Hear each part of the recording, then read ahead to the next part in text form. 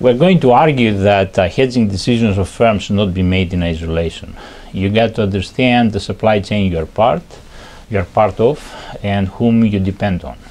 You depend on your suppliers, you depend on firms that are downstream, and the markets that you're selling to. And within that more complex system, you got to understand the role that hedging plays. That is what we call the supply chain theory of hedging. It depends on the nature of your products, the nature of the markets you are selling, the market power or the power that you have within the supply chain, and who are your counterparties within the supply chain in deciding how are you going to hedge.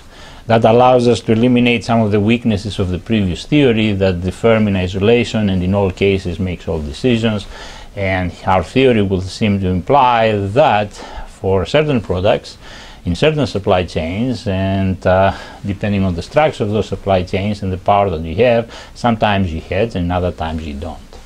So will allow us to give answers to practices that we see out there that firms use, and we think they're using them effectively, but the current theory would have said that they shouldn't have been hedging, or situations where our firms are not hedging and the current theory would have implied that they should be hedging.